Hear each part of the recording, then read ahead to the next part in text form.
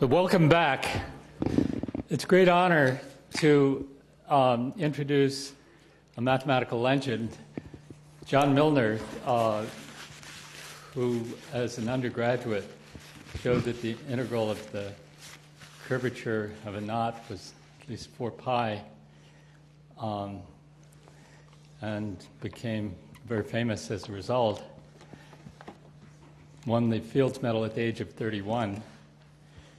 Was professor at Princeton and the Institute for Advanced Study, and is now director of the Center for Mathematical Research at Stony Brook, and is a recipient of many honors, including the National Medal of Science. We'll introduce the next speaker,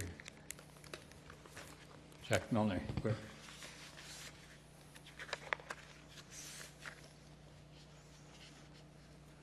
Well, it's a great pleasure to introduce Vladimir Voevodsky. Voevodsky began his mathematical career in Moscow and then came here to Harvard as a junior fellow, and after a few years at Northwestern is now at the Institute for Advanced Study. And as you all know, he was recently awarded a Fields Medal for his work on Motivic homotopy theory. This is a marvelous development which introduces ideas and methods from homotopy theory into pure algebra and gives a essential new tool for solving algebraic problems. So it's my great pleasure to introduce Voevodsky.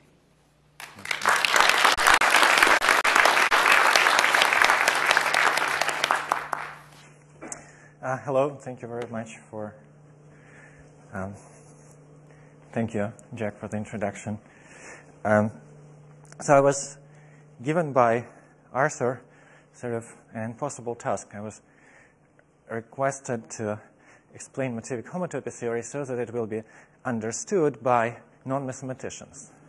So whatever came out of it, you'll see now, but I don't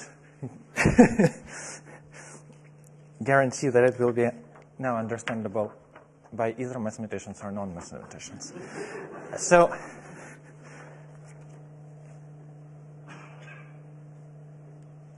what there was at first, so at first there were spaces. So mathematicians were studying spaces and starting with simply examples of spaces. So one of the most basic spaces is a point. There is one which is even more basic, but it's hard to draw. Another one is standard space, which I will have to talk about, is a unit interval. So an interval of the real line lying between 0 and 1. The third example here on the picture is some example of a space of dimension 2. It's supposed to look like some baking good with 2 holes in it. So the last example is more sophisticated, and I want to include it here. It's a more sort of mathematical example of a space. It's a space of all n by n matrices with complex entries and with non-zero determinant. That would be a sophisticated space of dimension n, well, depending on how you count, n square or 2n square. So there are many different axiomatizations of the notion of a space in mathematics. Like, for instance, there are topological spaces, there are metric spaces. At the end, it all doesn't matter, as long as one only considers non-pathological examples, it all comes to the same thing. So I will assume that there is some intuitive understanding of what space is, that some such understanding is present. So if one wants, so any space, if you formalize it, really write down a definition, it will be a tremendously infinite object. So it's very difficult to work with. So to distinguish spaces mathematically, we use what we call invariance. So something more understandable, more finite, typically, than the space itself associated to a space. So there are 2 invariants which I will dare to call the most fundamental ones. One is the dimension of a space. So we have dimension 0 for a point and dimension 1 for the interval. And another invariant is the number of pieces the space consists of. So in this picture, again, the point consists of one piece. You cannot divide it into two disconnected pieces. And then there is something drawn below the point, which is sort of a deformed circle with some deformed interval sitting inside, but it consists of two different pieces, two disjoint pieces, this circle and this interval. The number of pieces is another invariant of a space. Typically, when one thinks of a space, one thinks of a space which has only one piece. But that's just a custom. So what is homotopy theory about? What it does, it basically studies, I need to say something. Let's call pi 0 of a space the set of its pieces. So if space has two pieces, then pi 0 is a set of two elements, namely these pieces. So it's typically much more finite than the space itself. What homotopy theory does, it studies some fancy versions of this invariant, which are called higher homotopy sets. Now, I will try to explain how one gets to this pi n's, where pi n is will be some set for any integer n, non-negative integer n. How one gets to pi n from pi 0. So the first thing which I need to, it can be done in different ways. So I choose to base my explanation on the notion of a continuous map, which will also play a fundamental role further. So what is a continuous map? So I have a space. This I cannot show on the projection. I have a space n, m, and the space n. And a map from one to another is any rule which assigns to a point of the first space a point of the second space. The easiest way, of course, to understand it is by looking at examples. And the idea that it's continuous means that if something was close, then it doesn't get too far apart. So let's denote by C of m, comma n, the set of all continuous maps from m to n. We'll see again by example what it is. If I'm looking at continuous maps from a point to any space, so what is a map from a point to a space? It's just determined by where this unique point goes. So a map from a point to a space is the same as a point on this space. So the set of maps from the point to any space is just the set of points of this very same space. Another example is what is the set of maps from any space to a point? There's only one place for all the points of the first space to go, namely this only point on the target space. So there is also always only one map from any space to the point. So that's example number 2. Here is a more fancy example. Let's look at maps from the unit interval, the interval of the real line, to any space. So it will have some beginning where the point 0 goes and some end where point 1 goes. And then there will be all the points where all the numbers between 0 and 1 go. So the fact that it's continuous map means that this gadget will have no breaks in it. That's what it intuitively means. So the set of all continuous maps from the interval to any space is just a set of paths inside this space. Now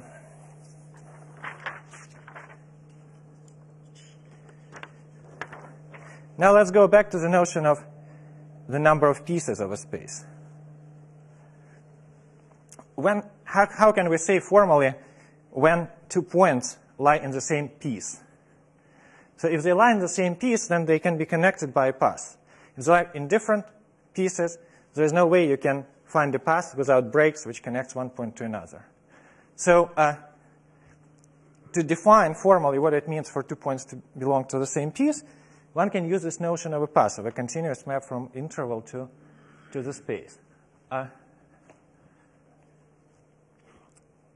So let me repeat myself again. So the only thing which one needs to know to define the set pi 0 of n, the set of pieces, is to know what are points and what are paths between these points.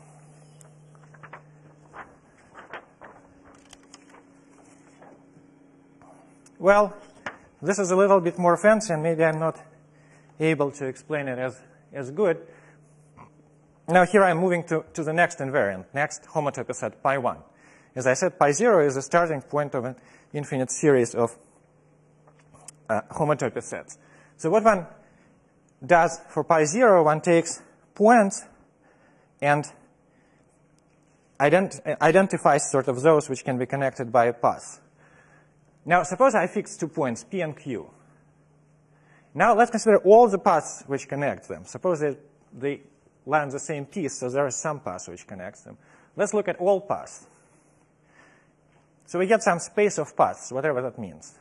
Let's try to understand how many pieces this space of paths has, and call this set of pieces the pi 1 of my original space relative to points P and Q.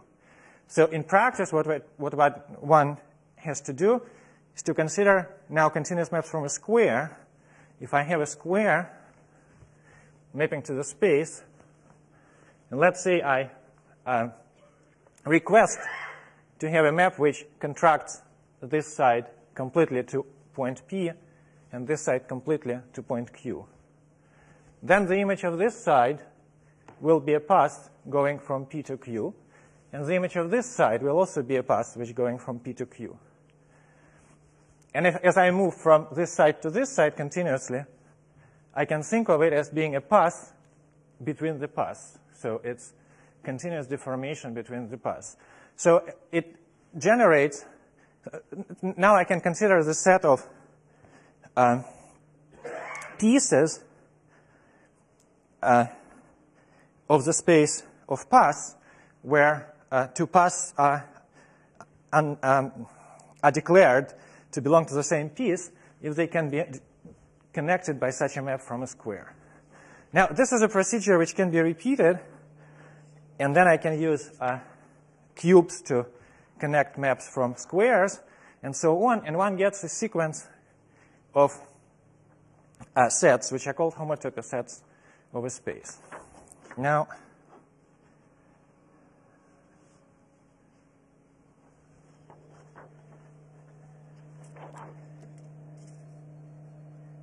well, I'm sorry, that's what I just said.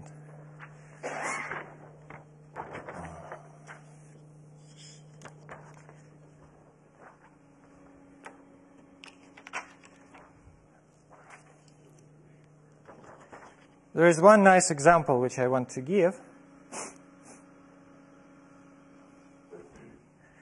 If we try to define these homotopy sets for the space of complex matrices with a non-zero determinant, it's of course a very complicated problem, how to compute such a weird thing for such a weird space. However, it turns out that it can be done, and the answer, at least when we consider matrices which are very, very big, n by n, where n is very large, answer turns out to be wonderfully simple. It's the first homotopy set is the point. Any 2 matrices can be connected by a path, so there's only one piece in the whole space of matrices. If I consider paths, then it turns out that number of the pieces in the space of paths are numbered by integers. So pi 1 is a set of integer. I'm sorry, did I made a mistake writing this page. It has to read like this. Pi 0 is a star. Or did I? No, sorry. So pi 1 is then can be identified with the set of integral numbers. Pi 2 is again just one point. Pi 3 is again the set of integral numbers. And then it goes on like that for a very long time. For how long exactly depends on number n over there. But basically, if n is infinity, then it goes on forever. And that's called what periodicity theorem. That was one of the very impressive achievements of mathematics in early 60s, late 50s. I don't know the history well enough. But that was one of the really first big computations of homotopy theory.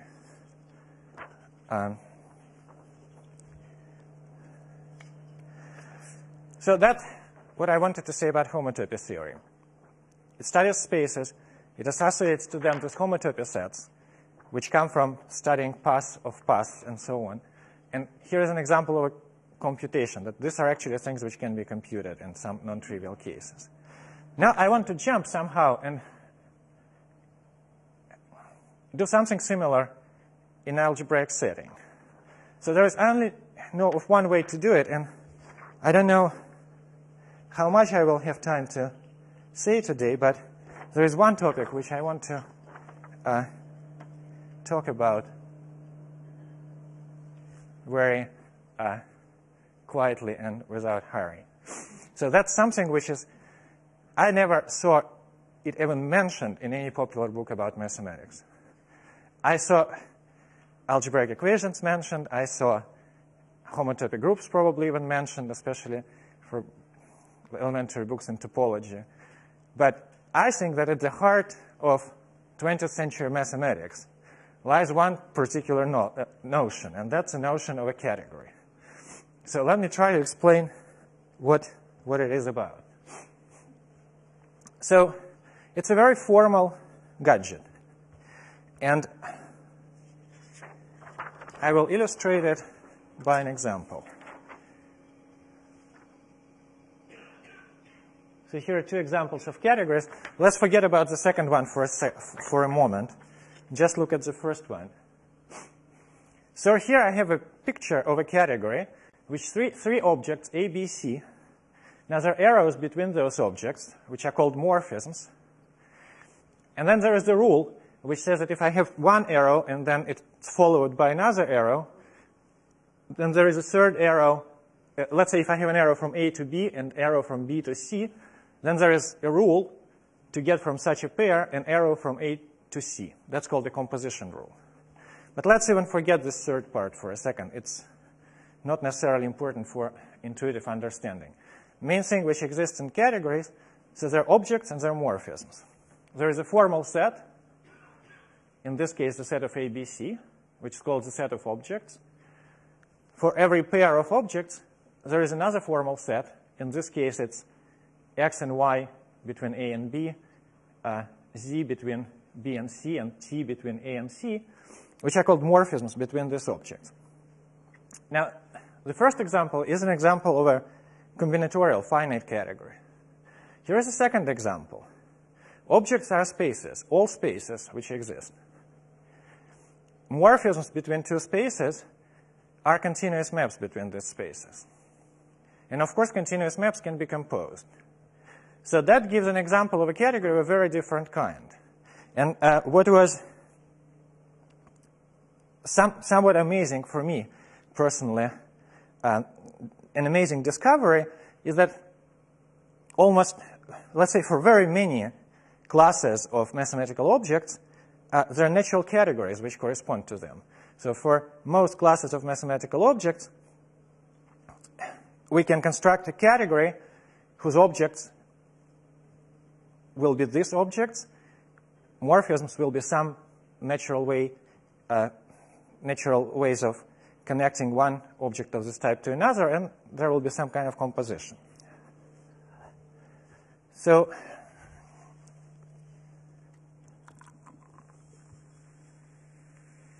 sorry.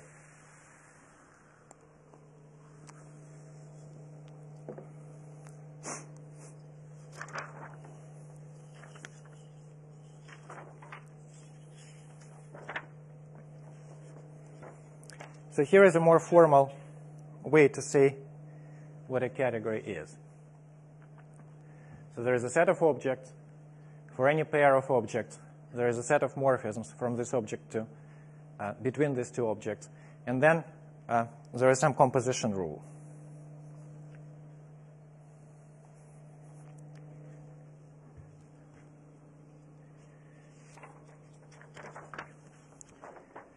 Now, what I have what I hope to do now is to show how such a, well, let's see how does it work. Why is it interesting? Let's, for instance, consider the category of topological spaces. And let's choose a space N. What can we say about this space? Looking at it exclusively as being an object of the category of spaces. So I don't want to look the inside of this space. I know nothing about its insides.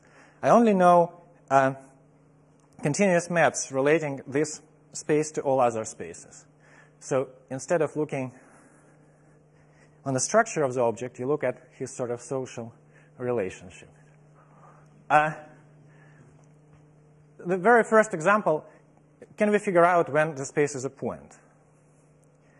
And to this, there is a nice answer. The space is a space is a point if and only if, for any other space, there is a single morphism to this one. So that characterizes the point completely, exclusively by morphisms to and from it. Let's ask a more complicated question. When is a space N connected? So when it consists of only one piece.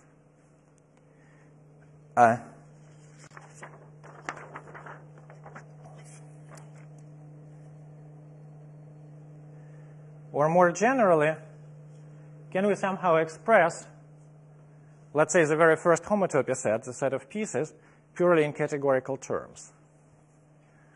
It turns out that, yes, we can. So let's try to play this game. So first of all, we know what is the set of points of the space. It's the set of morphisms from the point to this space. And we have already characterized the point in some internal way.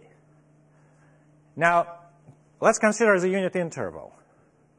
The set of maps from the unit interval, morphisms from the unit interval to the space, is the set of paths. Now, I need to know what is the beginning of the path and what is the end of the path. For that, I need the notion of a composition of morphisms. So if I have a path, I have two distinguished points, 0 and 1, on the unit interval, which are morphisms from the point to the unit interval. If I look at the composition, my path composed with one of these points, I get a point of the space, which is the beginning or the end of the path. So using purely the structure of the category, I know what is the set of points, I know what is the set of paths, and I know how to assign beginning and the end to a path.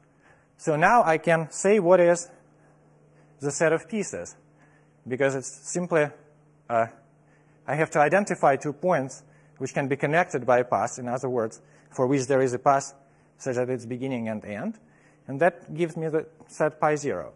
So the only thing which is here, which is not internal to the category of categorical structure, is the unit interval itself. We don't know how to characterize it from the inside. But as soon as I have a category and something which I want to call the unit interval, with 2 maps A and B called beginning and end, I can define some kind of pi 0. How good this definition will be, it's a big question.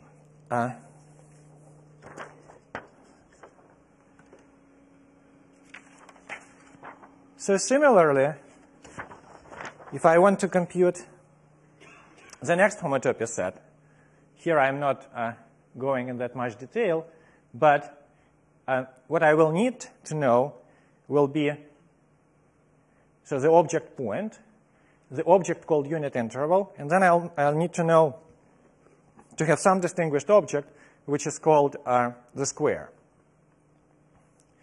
And some finite number of morphisms connecting these objects. As soon as I have such a purely combinatorial structure inside my category, I can consider morphisms with values in any object and get something which I will call pi 0 and pi 1. I can continue that and model formally in any category. Basically, for what I'm talking about, it's enough to understand pi 0, and the rest is just not to look too elementary. So one can formalize the situation when one has point, interval, square, cube of the next dimension, and so on. Now, all these things in usual topological world map to each other. There are 2 maps from the point to the interval, the beginning and the end. There are 4 maps from the interval to the square, the 4 sides of the square. There are 6 maps from the square to the cube, the 6 sides of the cube, and so on. They satisfy some relations. So I can formally say, let's take any category whatsoever. Let's take a series of objects and morphisms between them satisfying appropriate conditions. Let's call such a gadget a cubical object. So as soon as I have a cubical object in any category, I can play the game which I sort of explained for pi 0 and pi 1 and define some kind of homotopy sets for any other object in this category. Of course, it needs to be said that in most cases this is not going to work very well, but it will work somehow. Now, let's go to the next. Sorry.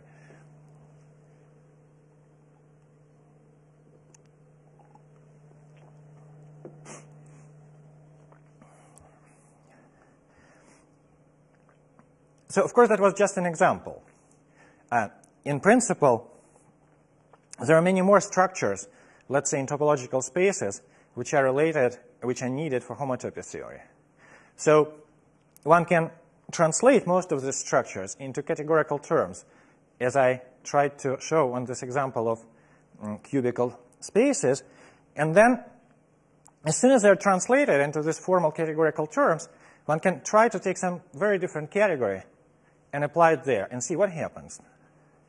So Motivic homotopy theory happens when one applies this kind of procedure to the following category of algebraic equations, which I will systems of algebraic equations, which I'm going to describe in a moment.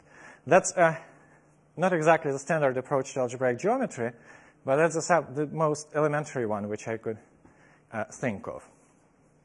So let's consider the following objects, which we call systems of algebraic equations. So by definition, a system of algebraic equations is the following gadget. It's first of all a list of letters, which are called variables of the system. And second of all, some list of polynomials in these variables, which are called equations of the system. So here is an example. There is one variable x and one equation x squared plus 1. Here is another example. There are n variables x1, xn, and there are no equations whatsoever. That's a very important system, which is denoted by an. Here is a more sophisticated example. I'm sorry, I was getting late writing it, and it's not probably very readable. I have, as variables, I have n square variables. I'm thinking about them as about entries in a matrix, plus one additional variable, which I call t. And I have one equation which says it's the determinant of this matrix times t minus 1. Well, it doesn't say anything, but that's my equation. That's my polynomial. And such a system of equations I want to denote by gln.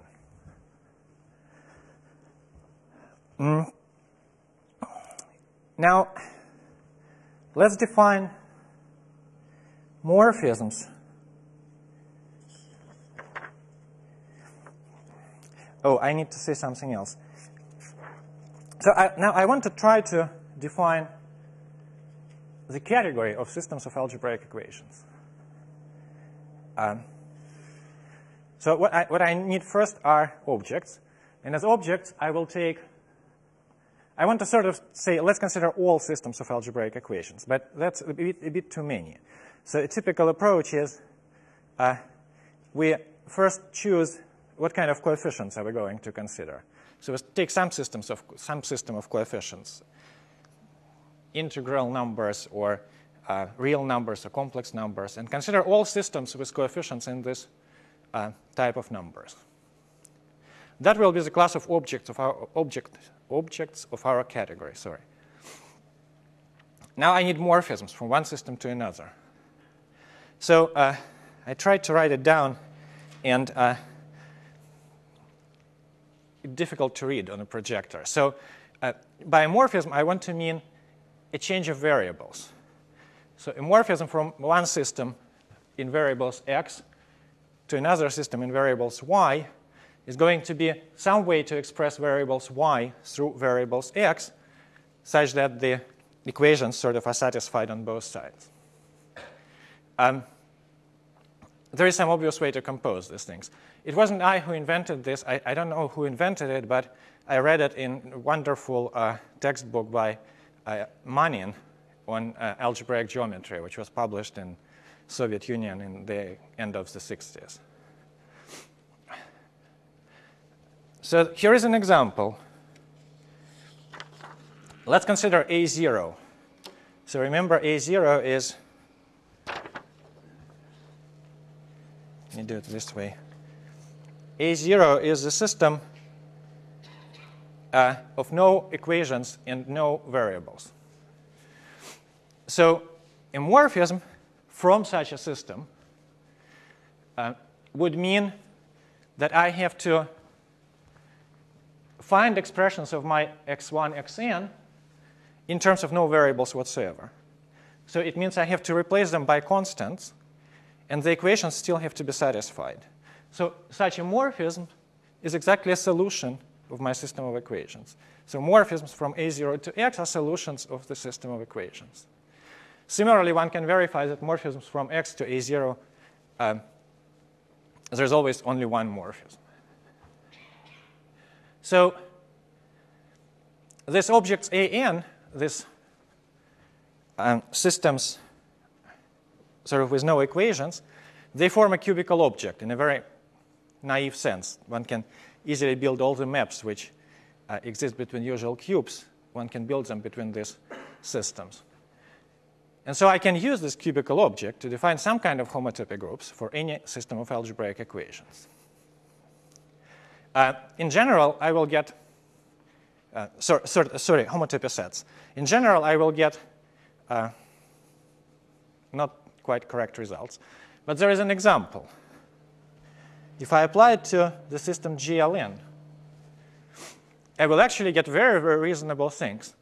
I will get sets which are called algebraic K groups of the original system of coefficients. And that these groups were defined in many difficult ways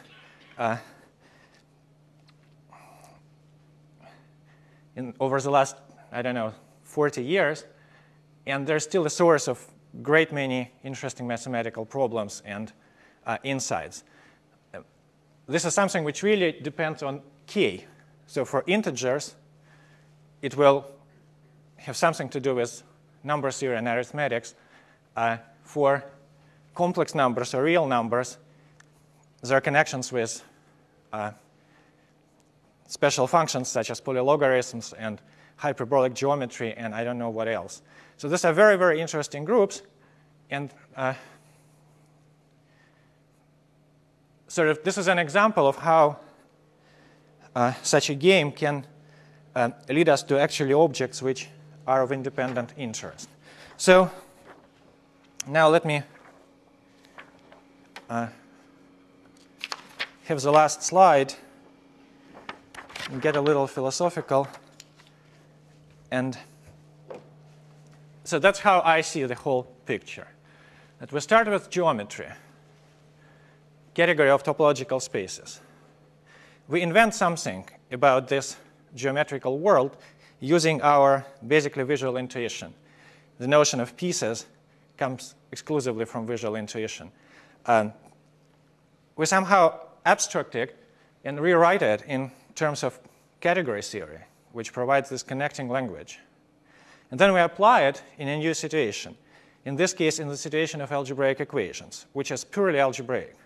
So what we get is some fantastic way to translate geometric intuition into results about algebraic objects. And that's, from my point of view, the main fun of doing mathematics. Thank you.